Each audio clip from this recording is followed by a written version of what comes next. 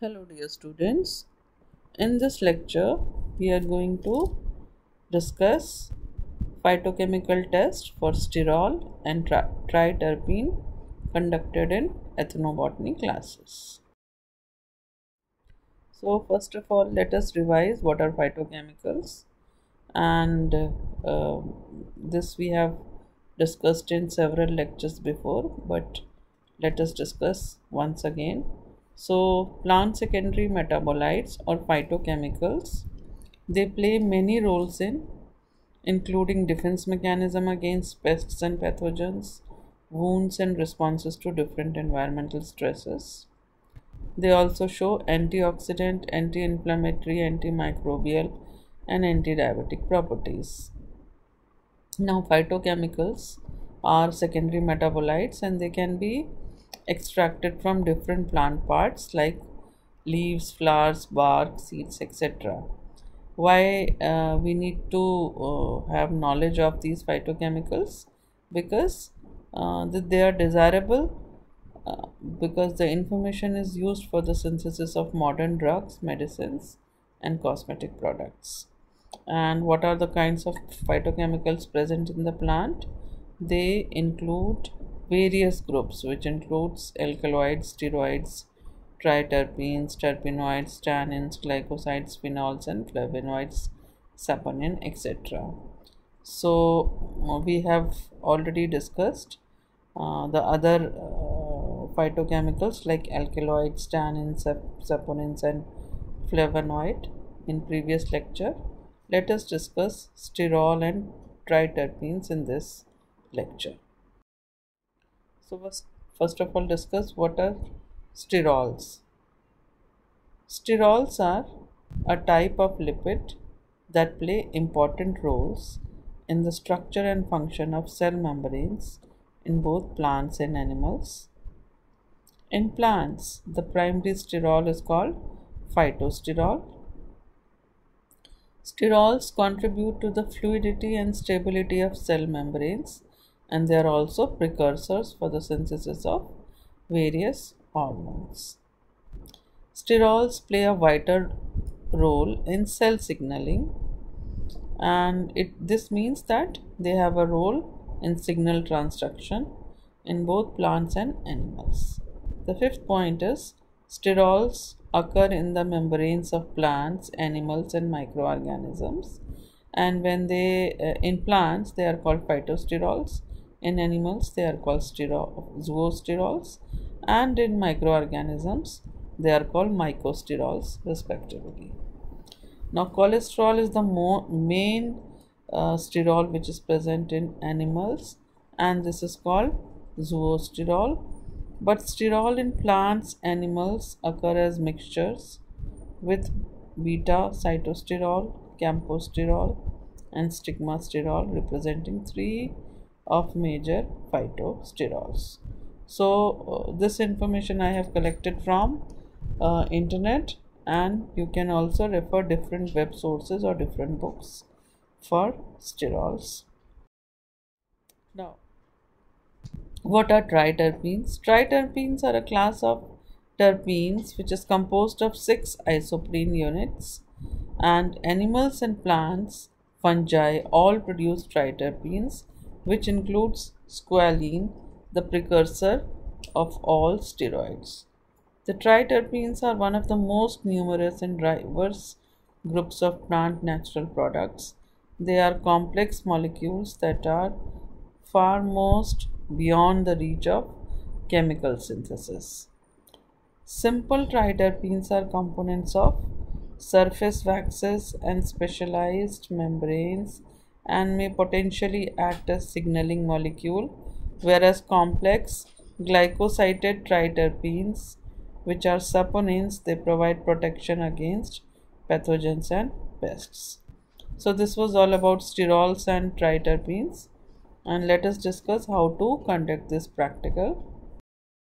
So for the extraction of sterols and triterpenes, what are the requirements? The requirements are the plant material. We require fresh leaves of these plants, We can also extract from dry leaves, but in this protocol we are extracting these phytochemicals from fresh leaves.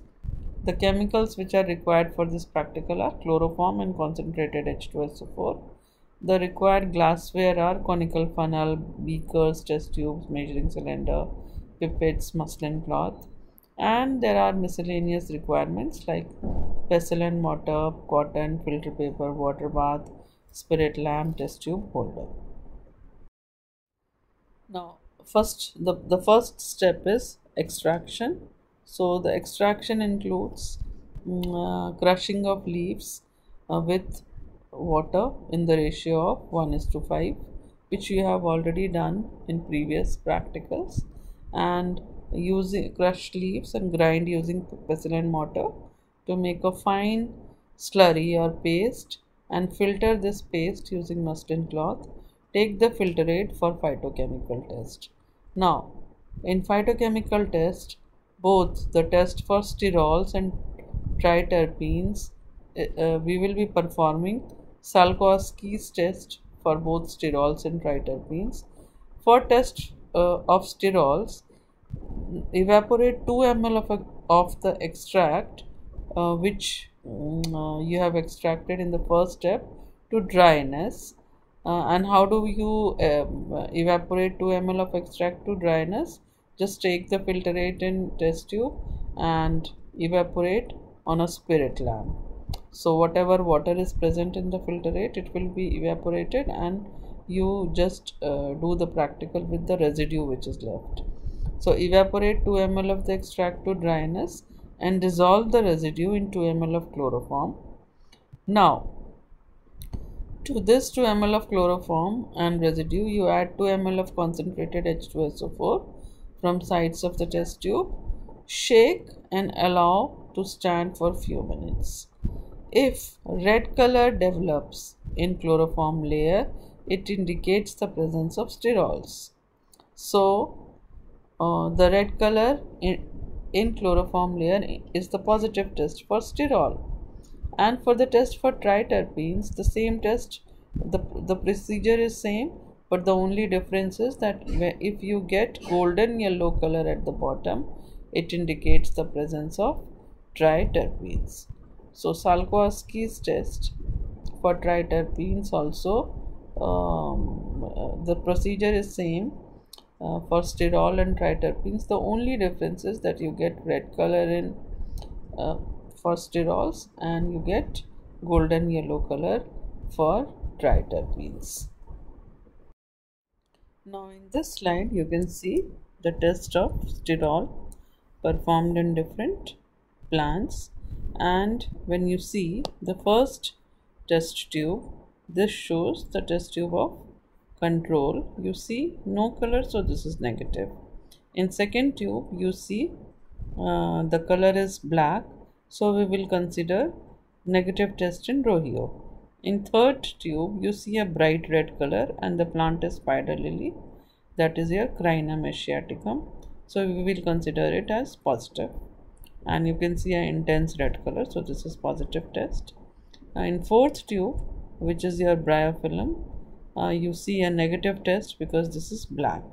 And in fifth tube, which is your aloe vera, you see a red color indication has come, so we will consider as positive. So in test of sterol we see positive result in the last tube, positive result in terms of red color in last plant, that is your aloe vera, and third plant which is your spider lily. So the sterol test in these two plants, spider lily and aloe vera, this is now you positive. Can see comparison of different tests done here with different plants. Like here you see the first 3 test tubes are showing positive result for triterpenes.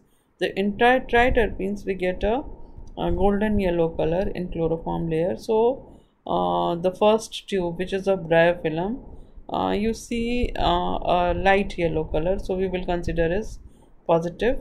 And then in second, which is Santalum album, which is your Chandan, so you see a yellow color in chloroform layer, so this is also positive. and this is Tridescantia pacifica. So you see a yellow color here, golden yellow color layer. So we will consider this as positive test for triterpenes. Now these are two plants, Zadiracta indica, which is your neem, and Eliocarpus, which is your Rudraksh. So you see these two are showing positive test for sterol, because you see bright red color in the layer of chloroform. So these are the two tests which these are the two plants which show positive test for sterol, and these are the three plants which have shown positive test for triterpene. So when you record this in your practical, you can record the practical like this. You make a table like this, you write the name of the plant on the in the first column, and then you can indicate the color, or the positive or negative sign is used for the indication of presence or absence of different phytochemicals. So I hope you have understood the practicals, and let us meet in next lecture. Thank you, students.